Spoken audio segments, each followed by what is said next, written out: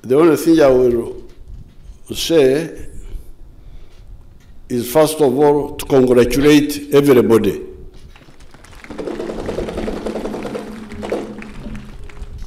This is because everybody did his part or her part that we are here now. The British had tried to look for this oil when they were here. From 1920, I read the file. They started looking for this oil in 1920. And what made them look for the oil were the seepages which were coming to the surface. Itaka rikaba nirijwa amajuta. Nuko bakubaza murinyoro okujwa okujwa nuko bakubaza. The seepages were seen. Kibiro linka Erioku.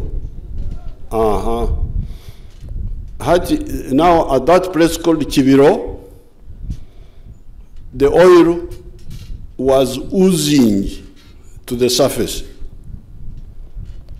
That's why the place is called Kibiro. Kibiro is from Abanyoro Tubakobaza Amezo Okubira. Nuko Warkobaza. Nuko Kusesa. Water boiling, how do you say it? Umunyoro mukibaza muta. Kuchamuka unyoro tumurkurumanya. Kibiro okubira is when something is boiling. Therefore, the British had seen that oozing seepage, and they started looking for the oil in 1920.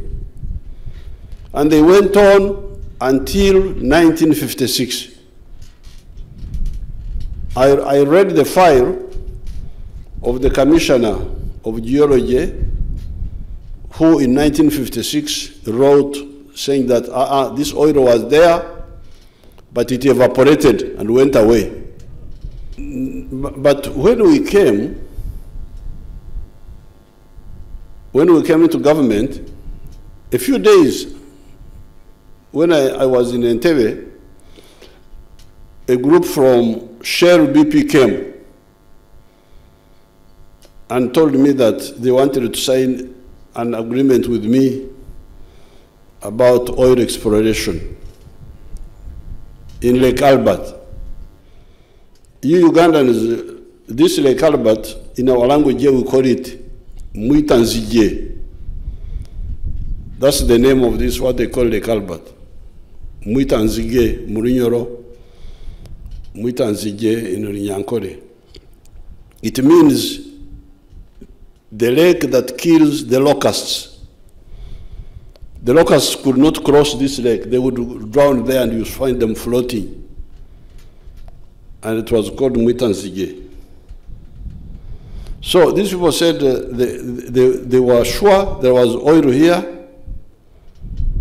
I think they had seen those. We had done the aeromagnetic survey 1980, 79, when we came with Benaissa. You remember UNLF, we had done the aeromagnetic. So the aeromagnetic was now the X-ray, which saw those structures in the ground. And because of that, this Shell wanted me to, and they said they were about to sign with Obote, but Obote had collapsed and run away. I said, Amajuta. Nyebi Amajuta ndabimanyanta. Nyondo museja muhekera. Ibyo kuri sente nimbimanya. Okirima muhogo ninkumanya. Bete bya Amajuta. Tikubimanya ibyo. So I told them that let me check. I don't know anything about petroleum. Let me check whether in the government they have people who know. So I told them to go away. Then I asked the Minister of Minerals that time. I called people who were there. There was also a man called Soiro Mboijana, who was like a commissioner. He had been with me at Ntare. And I said, do you know anything about petroleum? They said, no, we don't know. But there is an expert in petroleum in the Bank of Uganda. I said, you calling me that expert? They called him. The man was from Ghana, Accra. And the only way he was connected with the petroleum is that he was the one handling the import papers of petroleum products in Uganda. That is how he was the expert. Nuwe yabe na saka majuta nuko yabera fokere omukugo mbya majuta. So I called back this Shell BP. I said, you people, I cannot sign an agreement with you because I have nobody on my side who knows anything about petroleum. So go away. And that's how I called the minister, Chango Macho, and the PS, called Opio, and I said, you people, look for Ugandans who have a Bachelor of Chemistry, Bachelor of Geology, Bachelor of Physics. They go for a master's in petroleum studies. Then when they come back, they will be the ones to guide us after they have studied. So I think that's how these Kabagambe, Karisas, and the others, Kashambus and others, were selected to be the first group who went in 1987, and they came back 1989. Now, when they came back, I called Shell BP. Shell BP, you come, I now have got some people who know something about petroleum. Shell said, no, there's no petroleum there. It was a mistake. Really? But you were the ones who told me.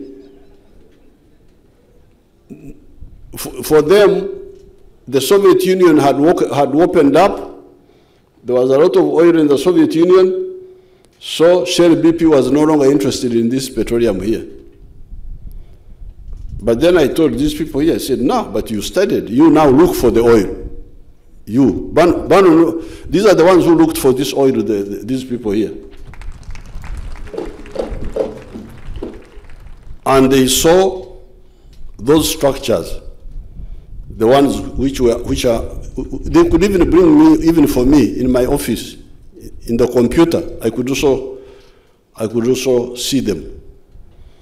Therefore, what now remained was to get somebody to drill and confirm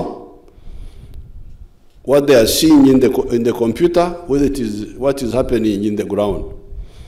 And that's what eventually resulted into this discovery in 2006.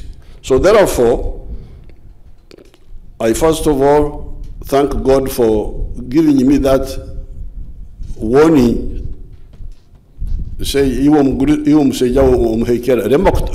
kutomere bya abantu.